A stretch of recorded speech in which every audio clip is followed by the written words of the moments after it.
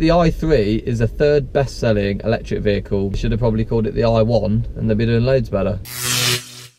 Hello car friends. Okay, so today I thought to try something a little bit different. So we're going to go and try the BMW i3. But I've got one extra twist. DriveNow, which is essentially an app where you can click and get a car whenever you want, and it'll just be there and you just go and collect it, and then when you're done and you're finished with it, you go and drop it off. So you don't even need to own a car. Go on this side now. Okay, so I've got this, which is the app. So as you can see, there's one really close to me.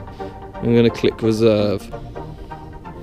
Perfect. So now I've got the car. Aha! Unlock car.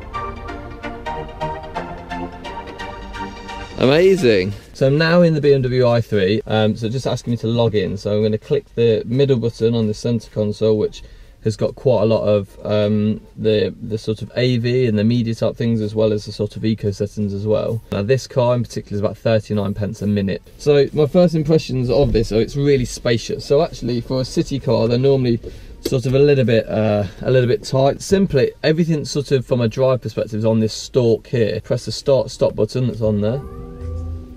Stuff's happened. The pedal's just gone back. With the accelerator in electric cars, because this is a single drivetrain electric car, when you accelerate, obviously accelerates. When you take your foot off the accelerator, it starts braking. Wow, it's quiet. Okay, so like every electric car, super quiet. Probably not got that kick that the Tesla's got, but you know what do you expect? I think this is sort of just above £30,000. The Tesla sort of starts from, I believe, about 50, 60,000.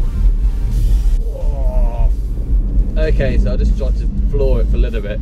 It's actually got a 0 to 60 speed, or 0 to 62 I think it is, of 7.1 seconds. So it's actually quite quick for a little city car. It's got 170 brake horsepower. I've just come to stop and I've not touched the brake at all. So all on the accelerator there.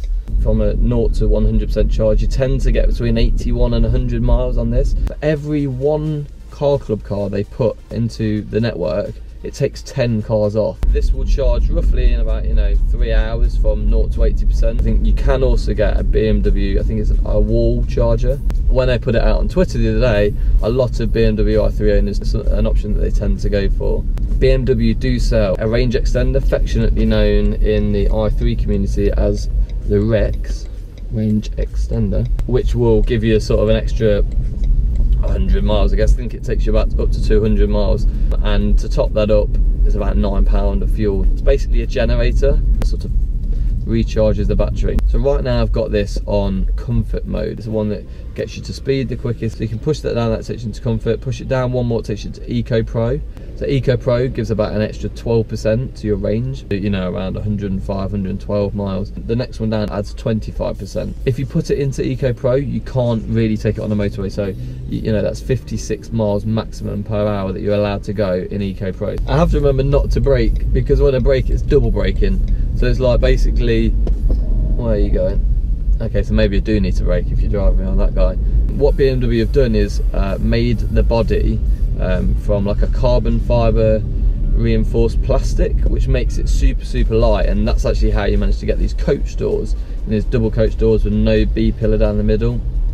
That's all because it's super light plastic. I asked my girlfriend yesterday, what's the point in having these double coach doors? The best use case that she could come up with, when you're in a service station, you are a parent and you're passing food back to your kids, rather than letting the crumbs come through the car, you can open both doors and just pass it round to them. If that's not a reason to buy a £30,000 car, I don't know what is. Right, I'm gonna have to put my scarf back on. When you turn it into Eco Pro Plus, because it puts the heating onto an economical mode as well, it doesn't basically provide much heat whatsoever. So it's actually quite cold. There's a lot more plastic. What is this? This is made out of chipboard. It's probably not made of chipboard, but it's definitely used of like a recycled material. Look, the whole of this dash is made from paper mache. I feel like there was a kid at school that just did really well at paper mache and was like, I'll be like a paper mache king in life, that is my job. And BMW went, actually we've got a paper mache job going. I couldn't put water on that because it would just go. It's a well thought out car in terms of its actual layout. Everything's very accessible and feels sort of quite solid from the bits that you need. It's just the rest of the trim which is made out of paper mache. So the average UK car owner, believe it or not, spends around £5,000 a year on owning a car.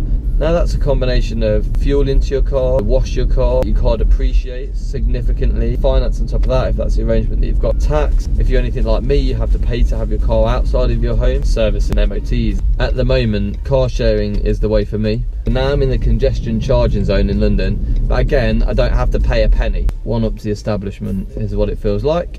Because I'm using DriveNow, you literally take the car, leave it wherever it needs to be left, and that's it. If that's in a visitor parking bay, if that's in resident parking bay, just put it into parking mode. The car will be under my reservation, so no one else is going to come along and get that car, and I don't have to pay for parking. So surely that's cheaper, especially in London where it's like £1 for 7 minutes. It is still quite punchy even in the economical mode. It's really responsive, tiny bit of lag, but feels nippy. You're quite high up in your seats, so the centre of gravity in these is really low because they put the batteries at the bottom. Okay, it's actually really short at the back and really quite long at the front. You're actually in the middle of the car when you drive, which I guess is great for 50-50 weight distribution, which this car has got. But nothing stops you panicking when you get those little bollards that look like threading a needle and you think there's no way I'm going to get this car through that tiny chess piece sized bollard that you've got there. It's ridiculous. I guess that asks two questions. One, would I buy a BMW i3? And second, could I not own a car? The BMW i3 one will answer first. The i3 is the third best-selling electric vehicle in production. I should have probably called it the i1 and they'd be doing loads better.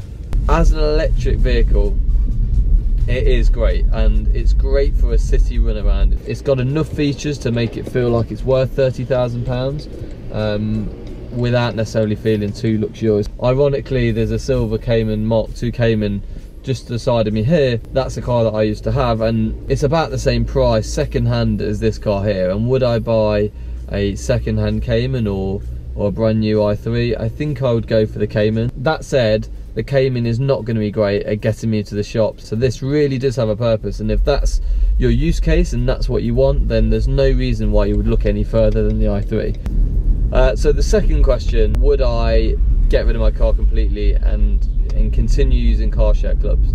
Now this actually ties straight back into the first question, because if I was going to get a BMW i3 or a city runaround car, I wouldn't buy the i3, I would use DriveNow. I wish the councils and some of the sort of boroughs would be a little bit more forward thinking, because you can connect the boroughs up and actually do more of this, and at the moment I get the feeling there's not enough boroughs on board to sort of make the most use of that technology, which I think is a shame.